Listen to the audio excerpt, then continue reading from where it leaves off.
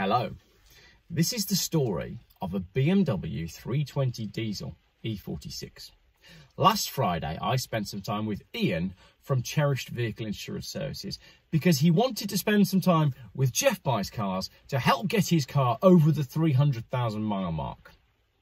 I'm going to show you some video of what happened on the day, and then I'm going to show you some video of what happened next, because at the end of this video, I'm going to ask for your help for you to put in the comments to tell Ian what to do with his car. But wait until you find out what happened, and then let us know in the comments what you think he should do, because he can't decide and I can't advise him. So it's down to you guys in the comments. What should we do with this BMW E46?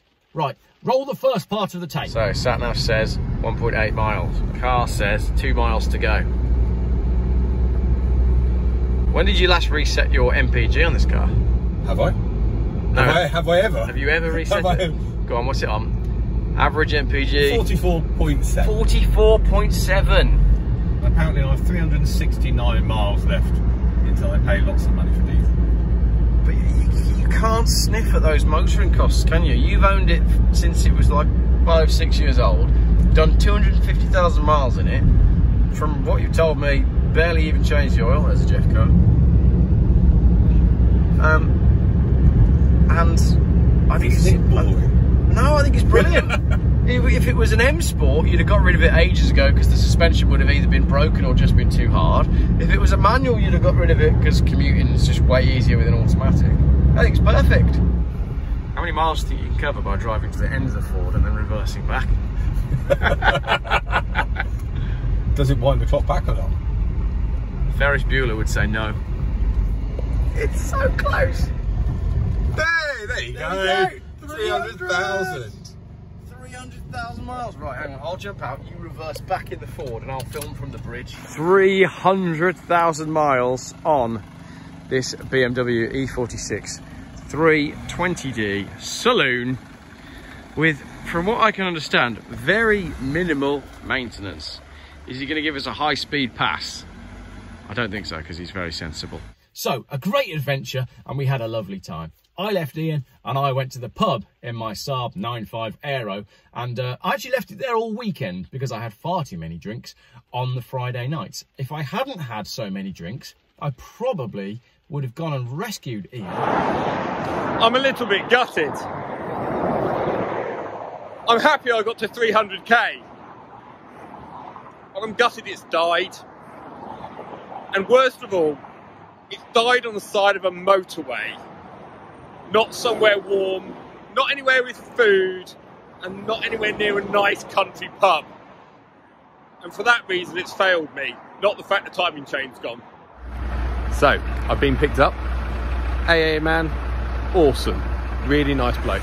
I've been taken to a service station so another AA man can come out and check my diagnosis. I'm hoping it's not the timing chain, but it's the timing chain. But let's focus on something here. That's a Starbucks, and Starbucks sell coffee, and coffee is warm. So I'm going to go and get a coffee, and I'm going to watch my car in the car park and wait for a man to come out and tell me it's broken. And then another yellow taxi is going to turn up and take me home. Cheerio. I've kept this car for so long. We've done so many miles, we've done so many adventures. And if you have a listen. See, it coughed. But those valves have met a piston or two. But I am just thinking about it. When it failed, the engine revs went straight down to 0. So does an automatic gearbox disengage the engine as soon as the engine loses power? If so, just how broken is that engine? Because clearly the timing chain's gone, but the timing chain is still visible through the oil cam. So it's going to be the chain that goes up from the bottom of the engine, or has a tensioner just gone? I mean, there's only one way to find out, and that's to pull the cylinder head off. And there's nothing more I like to do on the weekends than to take the cylinder head off a 300,000 mile BMW that's probably not worth fixing.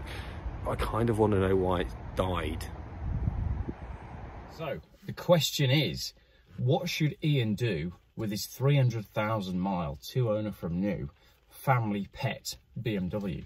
should he continue to investigate the problem, continue to spend money on it, and get the car back on the road regardless of the cost? Or, considering he hasn't spent too much money on it throughout its life, should he quit while he's ahead and retire the car knowing that it's done its job?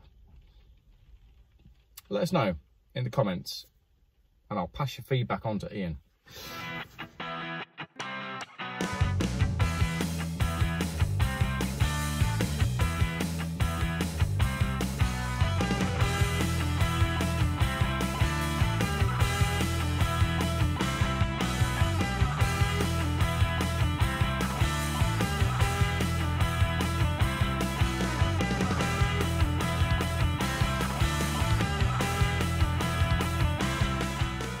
Geoff buys cars.